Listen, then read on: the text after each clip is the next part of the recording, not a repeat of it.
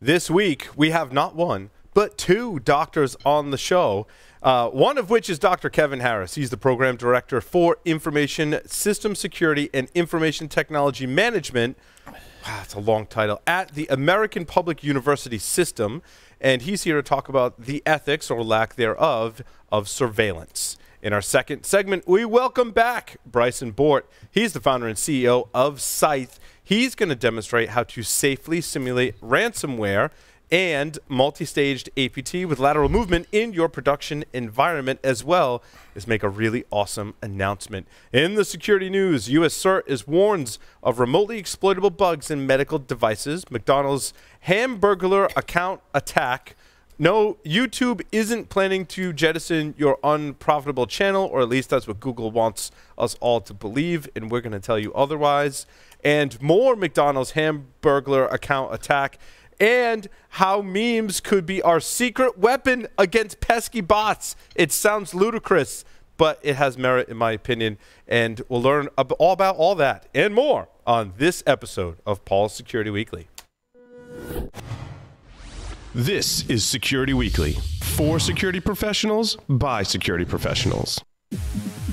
Broadcasting live from G-Unit Studios in Rhode Island, it's the show where exploits run wild, packets aren't the only things getting sniffed, and the cocktails flow steady. It's Paul's Security Weekly. The question is simple. Have any of the systems on my network been compromised? The answer is harder than it should be. Enter AI Hunter. Active Countermeasures has automated and streamlined techniques used by the best pen testers and threat hunters in the industry to create AI Hunter, a network threat hunting solution that does the first pass of a hunt for you to identify systems that are most likely to be compromised and scores the results on a scale from 0 to 100. You can then research those systems in depth with AI Hunter. Focus your valuable time on the systems that need your expertise with AI Hunter. Sign up for a personal demo today at securityweekly.com/ACM. Are you an enterprise dissatisfied with overpriced analytics software that can't keep up with modern data? If so, then Gravwell is the solution for you. Gravwell is an unstructured data analytics platform for enterprises who demand total data visibility across their network. Gravwell lets your security team go beyond the SIM and fuse data sources to correlate and answer questions you didn't know needed to be asked. Go to gravwell.io/securityweekly for an unlimited data trial and gain uncompromising visibility today. Qualys is introducing a new prescription for security, and it's free. Global IT Asset Discovery and Inventory. Activate it today at securityweekly.com/Qualys so you can achieve 100% near real-time visibility across your hybrid environments. As a doctor, my patients rely on me to give them sound medical advice. And when patients ask me about what to do about the constant drip, drip, drip and stinging sensation associated with bad OPSEC, I tell them 10 cc's of pure acidorian in a bourbon suspension administered orally. Side effects may include gender asphasia, species dysmorphia, and/or death. Here's Paul. Welcome everyone to Paul's Security Weekly. It's episode number 627, recorded on November 14th, 2019, right here in G-Unit Studios in Rhode Island. To my left, they call him the Doctor. It's Dr. Doug. What's up, Doug? I'm hooked on phonics. Or a missing bee or something like that. November.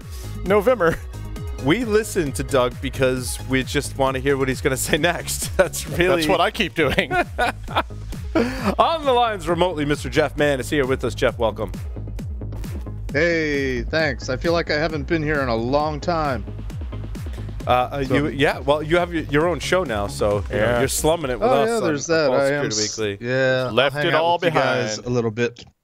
Yes. Cheers, everyone. Hey, we have some martinis here. Mr. Lee Neely is here with us as well, remotely, anyhow. Wish he was here in studio. That is one big glass of wine, my friend. Well, that's the whole bottle. bottle. Makes a generous pour. It's great to be here. Feels like we haven't been here in a couple of weeks. And, yes. Just recently took a quick tour of Vietnam, covered almost the entire country. That was amazing. Sweet. Now looking forward to cutting it up with a little security. That's right. Mr. Joff Thayer is here with us remotely as well. Joff, welcome. G'day, Paul. PCIEIEIO, I think. So It's good to see you guys. It's great. It's great that Doug's on the show, I think. Although I'm not really sure. You know you love me. I don't. Is there an announcement in the? Yeah. Oh, Tyler's here as well. Yes. Yeah. There's Tyler. There's Ooh, Tyler. look at that. He's in a restaurant somewhere. It's very noisy. Yeah, and he has we won't talk to him, but we can just look at him every once in a while. We'll just cut to Tyler every once in a while. We'll all go, ooh, Tyler. He's doing live animal experimentation or something like that. He's got monkeys in cages in the background. A lot of pig squealing going on, I think.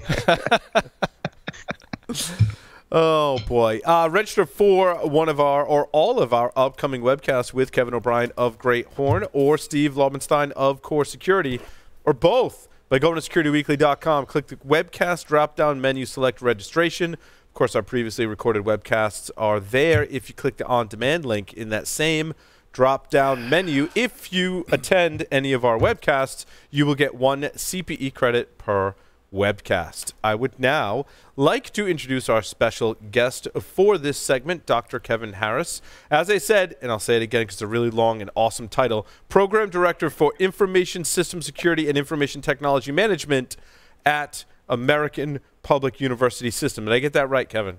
Drink. You got it. You got it. Appreciate you all giving me time. Yes, it's nice to have you. Nice to have you on the show, Kevin. If you could start and just give us a little bit about your background and how you got started in information security. Yep.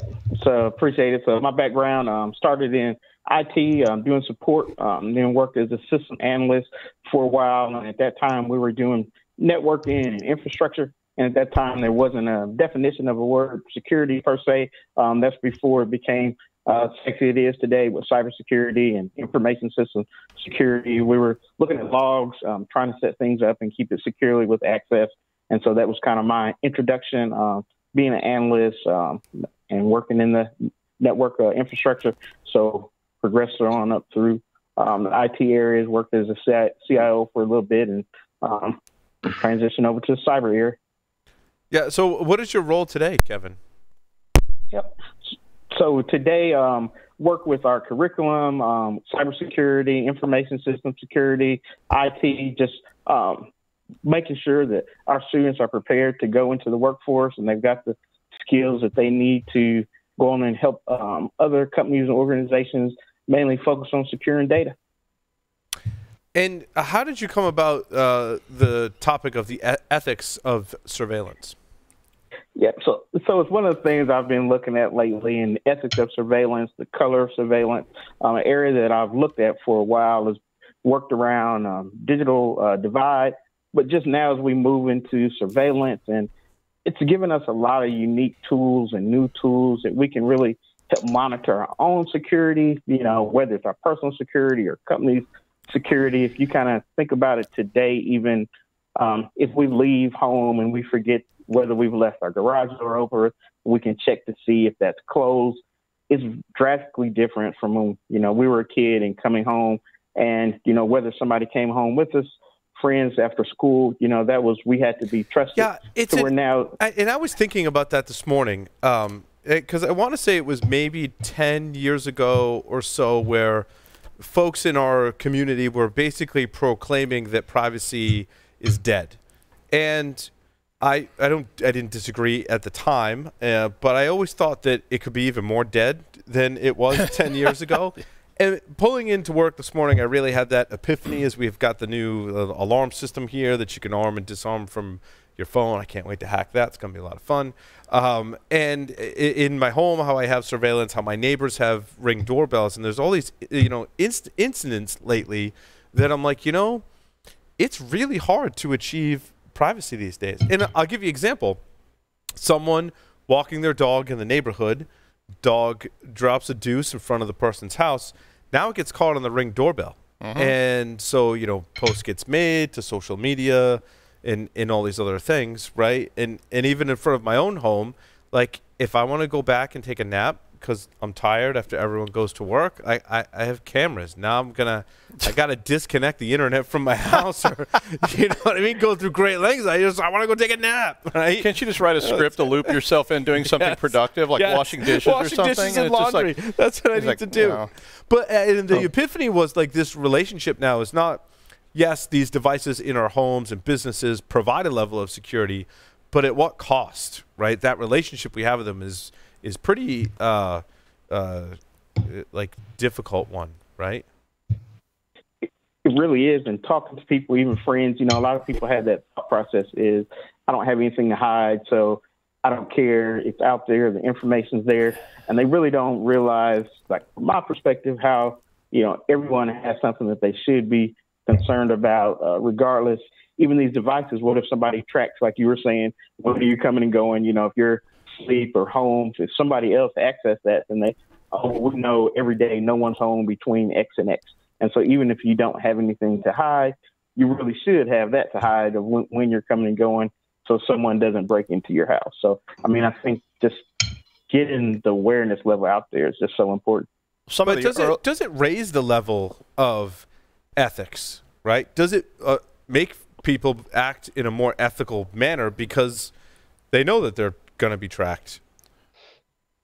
Well, I'm sorry. One of the first things I saw with this was when companies started, we were interviewing people, and I started going to MySpace and looking people up that we were interviewing for jobs. And this candidate we had for a CFO position had a MySpace page showing this person actually doing lines of coke off of a table on the page. And the person didn't get the job.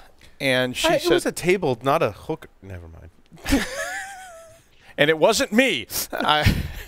But I mean, I saw that, and I started thinking about the ethics of that. And I think if you're a Kohlbergian pre-conventionalist, it does. I mean, if you're that kind of person that, you know, if a camera's on you, you wouldn't steal a wallet, then yeah, it's definitely right. I mean, that's why they use security cameras. I mean, the incidence of people being attacked goes down if they put a camera on something. It doesn't even have to be real. Well, it doesn't have to be real. We had fake ones. A lot of places I worked had little cameras that moved and a little red light on it, and you'd see people looking at it going, is that guy getting ready to kill me? Like, that camera works, man. I'm telling you. It's not cheap plastic with a 9-volt battery in it, I swear. I think it's like antivirus, right? Like it deters those 80% of people, right? And then you have the other, you know, determined attackers, determined thieves, whatever you want to call it. Those are the people that you want to record. So cameras are always a deterrent when we're doing big physicals, but just because there's a camera there, it doesn't always mean someone's watching. And usually we'll do it without. Right. And if you know those things, you can go right past the camera and not even bat an eye because you know exactly what model that fake camera is because you wouldn't looked at them at the fake camera store. Yeah, most of them are Wi-Fi. Anyway, Kevin, I want to get your thoughts on this. Sorry. Well, and with that, even with the cameras, the data that's being recorded, who are we comfortable having access to the data? You know, so I think that's, you know, maybe we're okay with our employer having it. Maybe we're okay with that, but maybe we aren't okay with various government agencies having access to our data. And what happens when someone gets access to our data? Where does it go from then? You know, what all these companies and, like you mentioned, your neighbors and our neighbors are collecting data. Who gets access to it once they record it? You know, I think that's a big concern there too. Yeah, is a warrant, even your local police force, is a warrant enough of a checks and balance systems to gain access to this data? Because what if they're investigating a crime and they see that, you know, Doug's got a warrant for him, but in the logs, Doug's phone's connected to the Wi-Fi, and they're like, Doug was here. Now I can go arrest Doug, even though that had nothing to do with my other investigation of, you know, someone getting beat up or whatever. And the courts won't catch up with that for a while. Yeah. I mean, that's... And we just arrest Doug on principle anyway. Yeah, it happens all the time. Yeah. You can download all those videos until they take the YouTube feed down. Kevin, what's your students' kind of take on this, and do you have an ethics class in the computer curriculum? Yeah, so we look at it. We've got a couple of ethics class, and we've got a large percentage of students that are military background. So I think they look at that as that's the cost of you know, security, that giving up some of the privacy rights are costs of securing the environment, But we get in some good discussions there, back and forth with, how far are we willing to go on that kind of continuum of privacy versus security? Are we, willing to give up our privacy for, a more secure environment? And it varies, but I think a lot of our students are more willing and interested in giving up a little bit more of the security, privacy for security. That's interesting. Do you? I had a question. I'm sorry. I'll let them ask. So I was wondering. I remembered back. I don't remember what year it was when the business that London had all those outdoor cameras watching everybody, and there was a big uproar. And now you go to somebody's house and they've got a camera sitting on the mantle as you're sitting there having, coffee or drinks or whatever with them. Is there not just an ethics problem? Is there an etiquette problem here? Are we just becoming desensitized and we're not going to see them anymore? Well, I think that is something. Even where we're places, if you've noticed at restaurants, people are, doing videos. They're, live, going live online. And so what they're capturing in the background, does everyone there want to be captured in the background? I think as a society, we are going more that route of just being desensitized. It's okay. But it's kind of like you have to opt out to not want something posted. I thought you were going to say something. Well, yeah, I was thinking about that question too. But my other question was, do you think you can teach ethics? I've always had this sort of running debate about, when I was first putting a security program together long ago, the first cybersecurity program I built was in '99, and one of the questions that got asked at that university was, why don't you have ethics in this curriculum? You've got to teach people ethics or they're going to misbehave with this dangerous knowledge we're giving them. And my argument was, well, we teach biology without ethics. We teach all these other sciences without ethics. And maybe that's good or bad, I'm not saying. But I was like, I don't want to sacrifice one of my 3 credit sequences for this class when I'm not even totally convinced that you can change someone's ethics. You can teach them about ethics and you can have them talk about ethics, but I'm not totally convinced that I can teach you to be ethical when you're 25 years old. It's a difference between awareness and training. Exactly. So yeah, I think one of the things with that is, and I'm guilty of this too, just being in tech, I think a lot of times in tech, we want to implement the new technologies and new innovation. We want to put it out there. We want to start playing with it. I used to work with somebody. He would always try to say, let's do it in the name of science. That was his way of saying, let's try it regardless.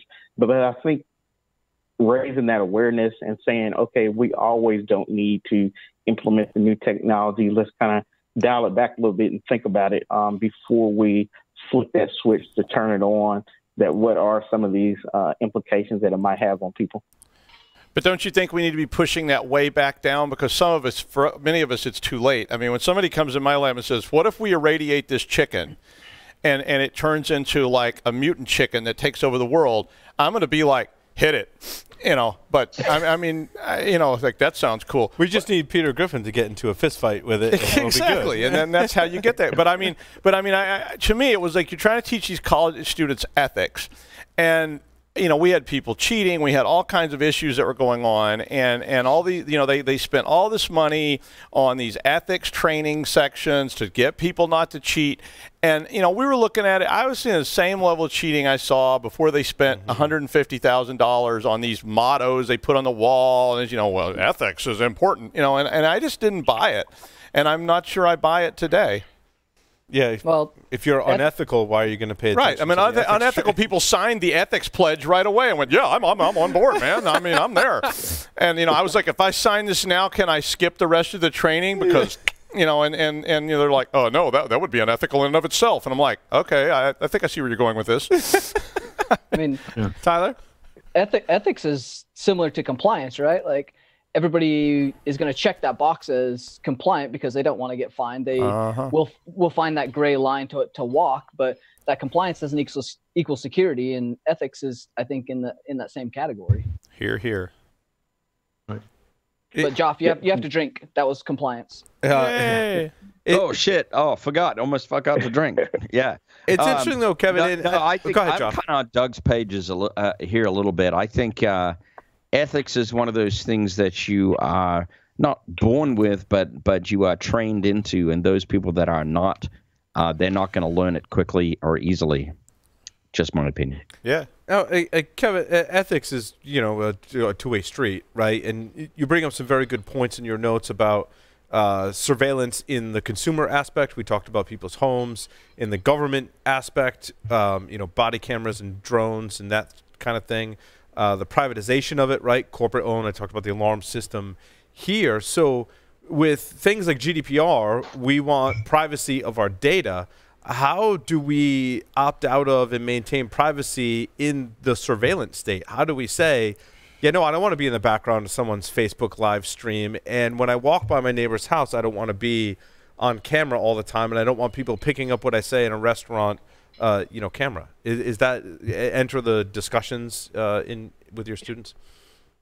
Yeah, I mean, I think it definitely does enter just the discussions of talking about it, and then even as you all bring out that everybody, ethics is different, but I think that's why it's important to, we talk about policies and legislation so that we set some of those ethics that are out there and take away the kind of ethical responsibility and make sure that the tech sector has ethics, but also that, it's interdisciplinary. So those policymakers and, other units of companies have that built into the structure of companies that, hey, we're not going to use our product in this way. We're not going to allow this to happen with our products.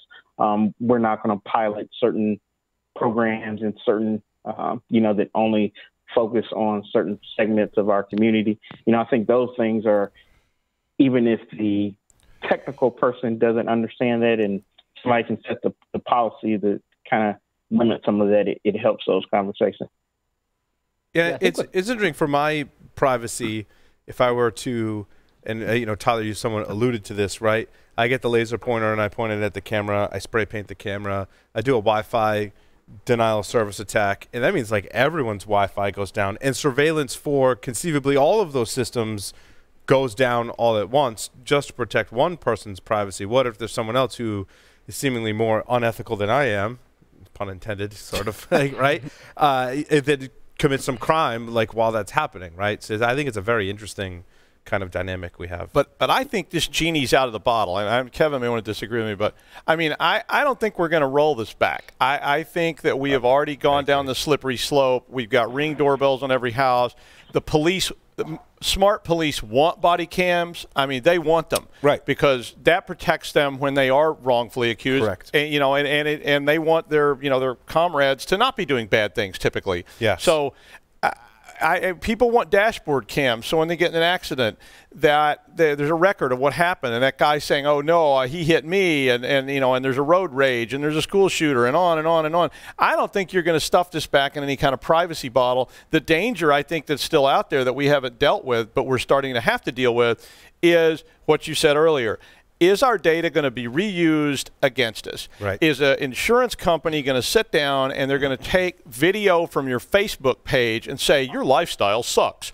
I saw you on that show drinking martinis. What you're talking about, Doug. Yeah, exactly. And, they're going to be like, we saw you with that cigar and that martini on Security Weekly 19 times. My insurance company might be...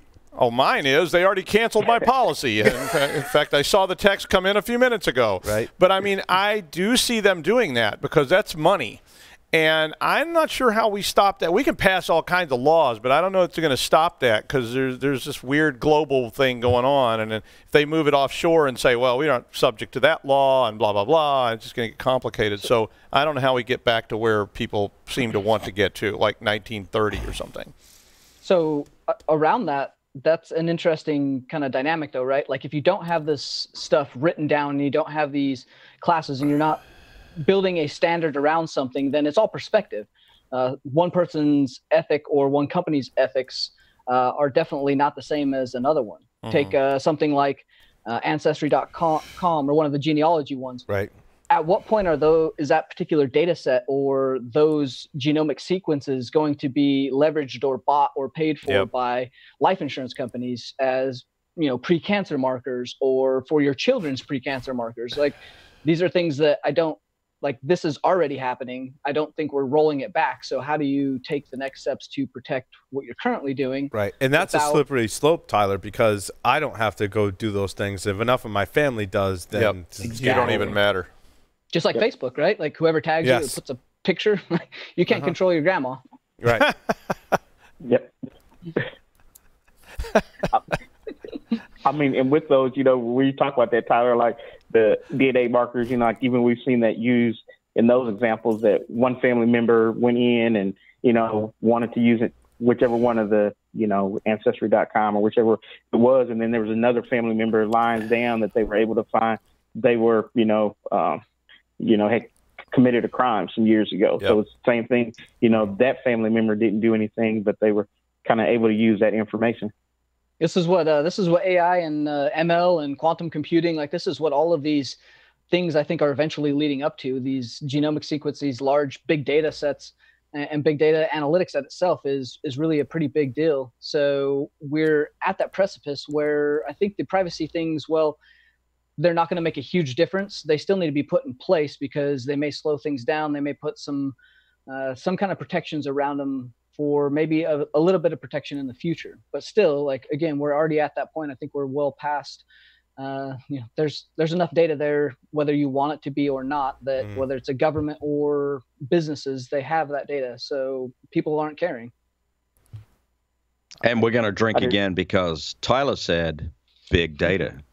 Oh, man. Thank you. And ML. Yeah. Thank you for that. And machine learning and AI. And Kevin, artificial intelligence and neural networks. I'll just get the bottle. I think that's a nice segue into a topic on AI that leads into not just racial bias, right, but all types of bias that are inherently built into AI because it's humans that are building and training those models. And Kevin, I don't know if you've done research on that. We've had one segment this year with Wynn Schwartau actually on that topic, but I was curious where your research has led you in that area. Yeah, I mean, when you talk about gender bias or racial bias, with so much of this, has a potential. I saw that Wozniak just said that, he had got improved for, I think, 10 times the credit that his wife did, even though they have the same assets. Her credit score was higher than his. One of the only limited things that were different that when they applied for their Apple Card was that, he was a male, she was female. And so, I mean, as we're giving computers more ability to make choices, these biases are built in. And a lot of times, some of the biases are built in because we don't have a diverse set of designers or testers that are using it to catch these things earlier. So it's really important. It's another reason that we should have, a diverse population of coders, and, that our tech community needs to be diverse.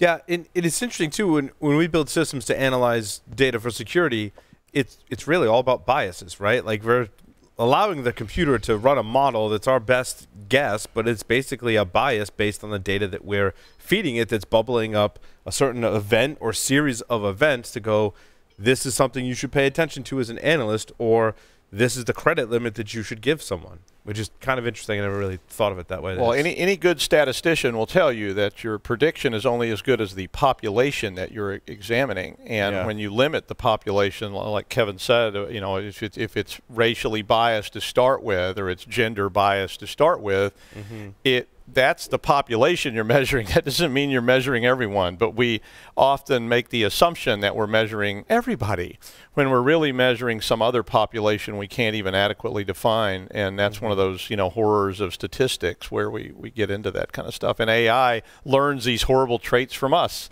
And yes, which is what scares me about AI.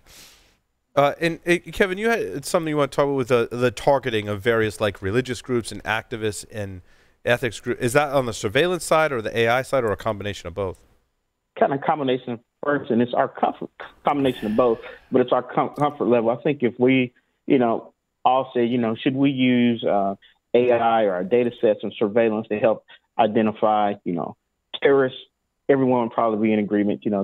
That's a great thing. But then how is that determined of who's likely to be a terrorist? Then when we start going out and saying, like Doug said, what's statistics behind it? And so then if we start targeting certain communities and placing certain surveillance there, is it a self-predicting prophecy? If you put more surveillance in a certain area, you're going to catch more people committing crimes.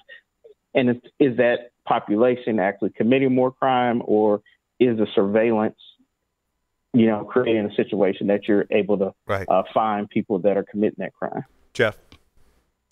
So 2 comments, and it's been bubbling up inside of me. On what you just said, comment is simply Minority Report. But related to that, I think I would be interested in hearing your thoughts, or what kind of thoughts or things you're doing with all of this surveillance and even bleeding into AI in terms of sort of a new trend, at least in conference talks, because it seems that all I do is go to conferences these days, and that would be deep fakes. I mean, with the deep fakes, it's another thing. So if you're, do your eyes deceive you? Can you trust what you're seeing and hearing now? So I think that's another thing, but that's awareness. There's a large, population that, probably could see anything and they wouldn't understand, a deep fake, or, that's a possibility. So even, with the surveillance or using AI, that if, we've got a large portion of our community that's not aware of some of these, things that can happen, then that's the risk of their actually believing it. But because I still believe that much of society today is still in that trust but verify.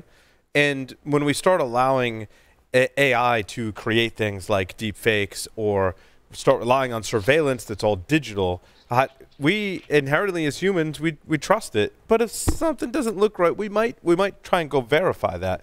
And what I hope is that we start flipping that model. As all these things go digital, a lot of these things go AI, right, to produce some type of result.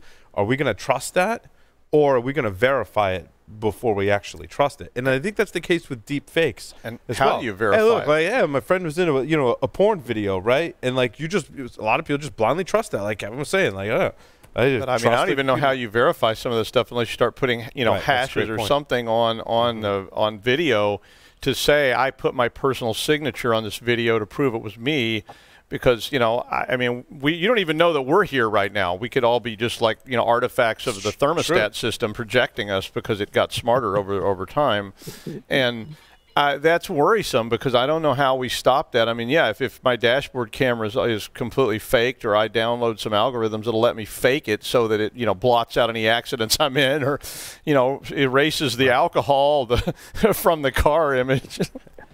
Well, I think if it's something good, I might put my hash on it and go, "Yep, that was me." Yep, totally absolutely. Me. That deep porn fake was indeed me. Mm-hmm. Yeah, but someday, on the internet, it's true. Right.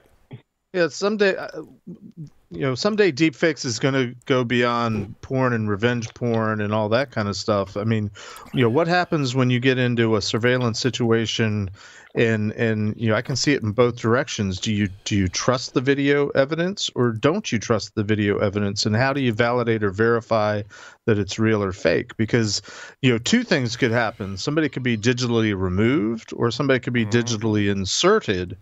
And I can only imagine that as technology advances, the algorithms that are enabling the creation of what we're calling deep fakes is only going to get better and better. And as a hacker, I can certainly think of lots of ways that can be abused, and I'm not sure that we're really prepared for how to address all the things that could happen and go on. We just need that test for replicants. Yeah, exactly. So where's the Voight-Kampff test right now? Prelude to our story. You see a tortoise lying in the road. Yeah. What's that famous science fiction movie from it was like a TV movie from the 70s, and if you had glasses on, you could see all the aliens had taken over? They Live. They Live. Yeah. They Live. Thank With you. Rowdy Roddy Piper. Yes, that's the one. Yes. There's the epic fight scene. It was directed by John Carpenter. Yes. I knew Doug would know the reference. Yeah. That's What was classic. it? But V was pretty similar, right? Where Yeah, the V aliens was looked another just one, like but us. it was Yeah. like, the aliens all looked human. To save budget, the old trick of special effects, like, no, they look just like humans. It's like it was an illusion. X-Files did that too, right? Yeah, they did. Yeah, Well, it was there's early deep fake, really, is what we're talking about. Right. Yeah, there's already a lot of work around like identifying a lot of these deepfakes. These are currently actively being used by several APT groups and or criminals. So, I think we've already passed that point of, deepfakes being leveraged for commercial gain or nefarious reasons. So we're at that point where now, how bad does this get? We leverage it pretty frequently for engagements. It takes a substantial amount of personas and personalities to embed into a lot of these different groups or, ethnic or diverse areas. And it's really hard to do quickly at scale without doing that. So, both ways can be used. Facebook and LinkedIn both are heavily combating this by having algorithms and AI and machine learning and all this stuff around trying to identify those markers. But like Joff was saying, as those markers get harder to detect and those data sets become less and less human interactive, that's when it starts to get really scary, where you guys are talking like, how do we set up and prepare for that moving forward? All of a sudden, I'm not convinced that we're talking to Tyler. Yeah, I was never convinced we were talking to Tyler. I think it comes back to good security practices, right? I mean, we unfortunately, I think in the industry, we've not done a good job of promoting technologies that actually allow people to validate authenticity of the sender, that allow to validate things like non-repudiation. If we had done a better job of that, where people had an instinctive go-to, like, okay, I see a video, how do I verify? There is a technology for me to verify by either looking at a hash, looking at some sort of digital signature, looking at some sort of authenticity chain, whatever that is. Then the deep fake would be much more challenging. But we have not done a good job of implementing technologies like that, and I think that is the essence of the problem. The root cause even further than that, Joff, is because we've relied on security to take care of it, and it hasn't. If only we had paid more attention to compliance. Oh. Hold on. Both Joff and Jeff, I think, have valid points. That the way that we've been trained since the dawn of computing to validate our identity is with the username and password.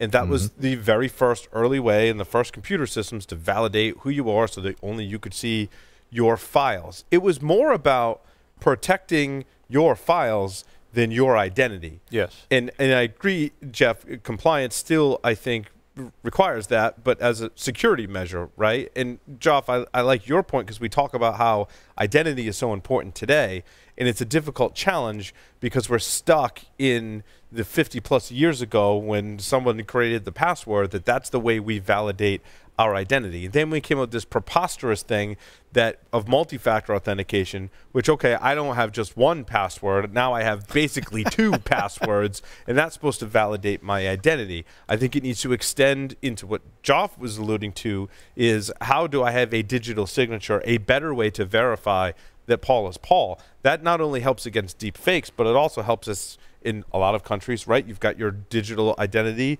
your passwordless system that gives you access to the government resources. And yes, there are vulnerabilities, but just like anything, of course there are, but it's a better way to verify your identity. Security needs to go in that direction. Exactly right. And I think a classic example is the PGP example or GPG example, however you want to term it. But that technology did not get integrated into the mainstream, and yet the concept of implementing public-private key cryptography for the verification of the authentic source means something significant.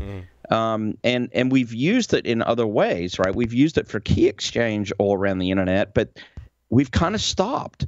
And I think we need to take it further. I think particularly public-private key cryptography is one of the most important advances that we have, and we need to push on that lever a little bit further, and use it, for more of the validation tasks that we require. Well, wait, hold on. Kevin had a comment.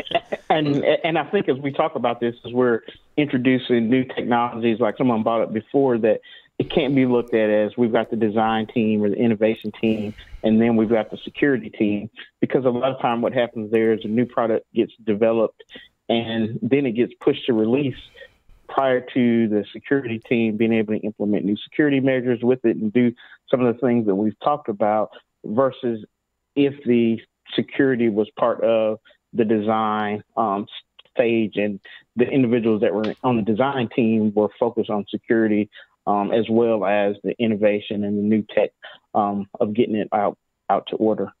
Jeff. Well, and just to clarify what I was saying earlier about compliance, and I was taking a jab at Jeff, but security alone, which is what most of us think of we've had up to this point, isn't getting the job done. I would still maintain that the only thing that's going to make a difference is regulation and compliance. Somebody holding somebody's feet to the fire.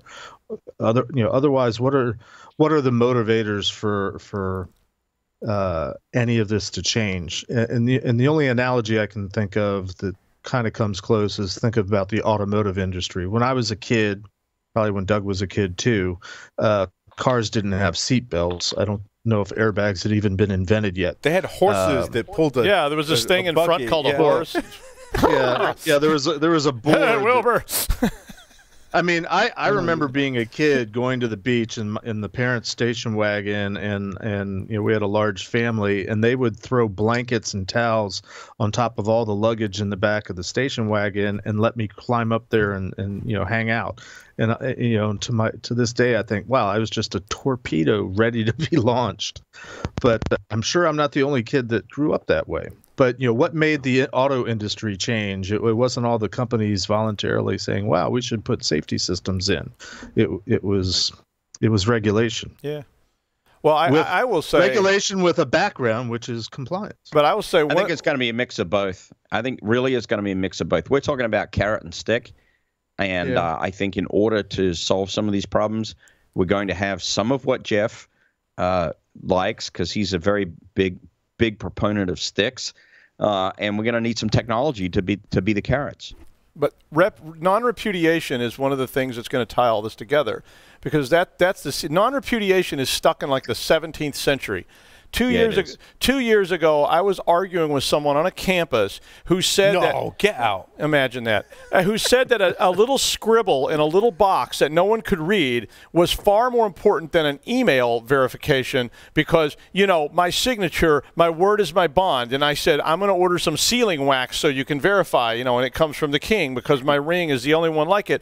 And we still aren't very close to that, and that saves us from deep fakes. I mean, I'm talking about like large-scale non-repudiation. So if you have a crystal embedded in your forehead that verifies your identity, then when the deep fake comes, it's like, no, that's not his crystal, it's something else. And it's an infinity stone that brings the vision to It's a stone of infinity, maybe. Something like that. Well, yeah. I agree with Joff, though. I think it's a both and, but I think regulation is going to drive change, and then people are going to try to find cost-effective, automated, technology ways to solve the problem. But they're not going to solve the problem with technology if there's no market to sell it, and the only way that there's a market to sell it is if there's regulation. Kevin, closing thoughts before we get to 5 questions. All right. No, just as we're talking about, market, I think a lot of it too goes to the market. Once someone gets our data, are they willing to sell it? How much are they willing to sell it for? And even we give up some of our surveillance with rewards programs, with apps that we download for different stores that we go into. They survey what aisles that we go in, what products we stop and take a look at. All that can be sold to someone, either to their, even to their competitors that are in the same retail space. If that's another revenue stream for them, they'll look at that. Kevin, we just have 5 questions left for you. Are you ready to play 5 questions with Security Weekly? Let's do it. There are no right or wrong answers, and one question is multiple choice with only 2 possible selections. So, Kevin, 3 words to describe yourself. 3 words to describe myself. Fun. What do we do? Fun, learner, a friend. If you were a serial killer, what would be your weapon of choice? Now, is this a surveillance that may come back in the future? I was going to say, this is going into your file, so... Caution. Let's go with ice since it disappeared. There you go. If you wrote a book about yourself, what would the title be? What's next? In the popular game of Ask Grabby Grabby, do you prefer to go first or second? Let's go first. I'm not familiar with this, so let's do first. That's an acceptable answer. Choose 2 celebrities to be your parents. Alive, dead, fictional, or otherwise. 2 celebrities to be my parents. Is that the 5th one? I was going to say while I'm thinking. Let's come back to that. On the serial killer thing, I read something where someone said I would hide the body somewhere, right, temporary. I would call in that the body was somewhere like out in the woods. They would go dig it up, not find the body. Yep. Then I'd move the body to that spot. Yeah, exactly. Oh, you know, this is okay. Maybe I said it. I'm not even sure. I think my answer was I would eat it. But I mean, it's like a win-win. I can't think of celebrities. I'm drawing a blank. Kevin, there are no wrong answers on the parents. Yes, there are no wrong answers, and we won't judge you, at least in front of you anyway. We'll wait till after the show before we do that. His answers were ridiculous. Let's just go with the Obamas. There you go, Kevin. Okay. Thank you so much for appearing on Paul's Security Weekly. All right, appreciate it. Thank you. Without taking a short break, come back. Bryson Bort's coming up next. Stay tuned.